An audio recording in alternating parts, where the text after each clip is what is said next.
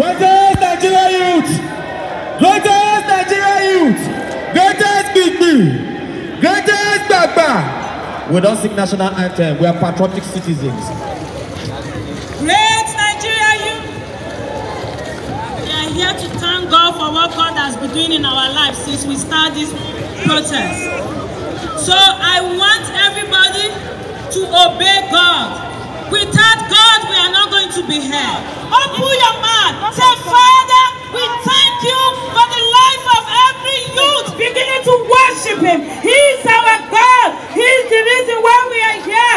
We are here to thank Him in Jesus' name. I need you to raise up your right hand. Let's make this declaration upon Nigeria.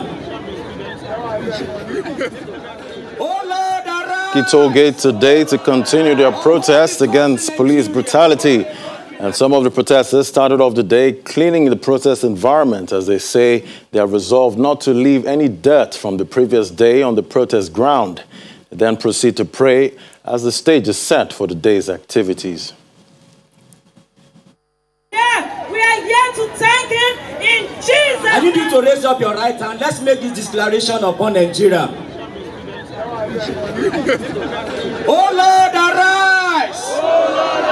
Upon the country Nigeria, against every injustice, against every brutality.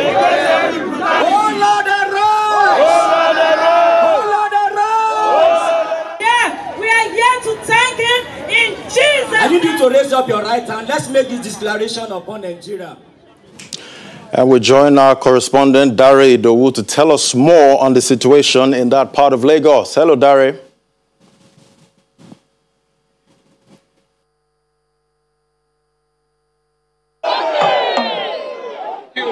Thank you very much, Ladi. I'm reaching you live at the Lekki Tollgate, where the protest is ongoing right now. We got here as early as 7 a.m. and when we got here, let me give you an idea of what we saw. We saw a lot of people cleaning the protest ground.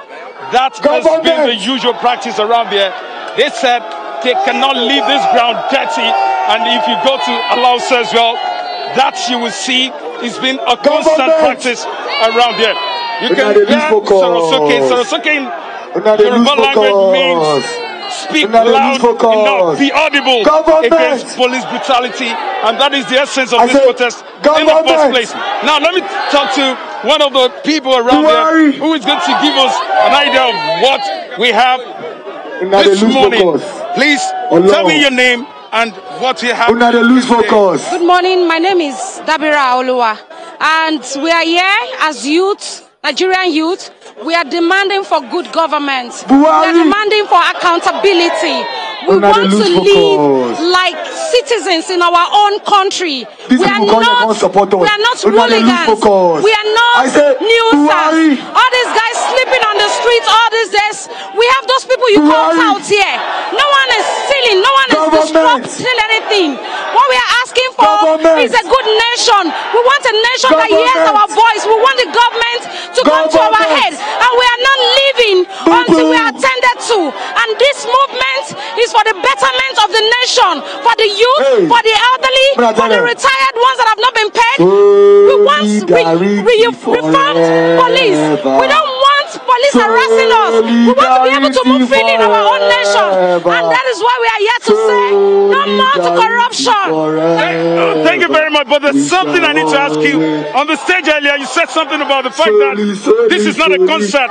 This is serious business. Can you please expatiate on that? Yes, I meant this is not a concert because we have had people coming in, and then at every moment we try to make the place lively. We don't want it boring for people. So every resources that we are putting it here to make it comfortable for us to be here. So this is not about concerts. This is not about showing the face of stars. We are not here to celebrate celebrities. We are faceless, but we are faithful. We have nothing, but we have our voice, and our voice is what we want to use to fight this movement. Thank you. Thank you very much, Ladi. You heard it from her. This is a movement, and this is serious business. They are not backing down. They're resolute about their demands. It's way beyond police brutality now, and that is what they're saying. Back to you, Ladi. Thank you so much for that update, Dare.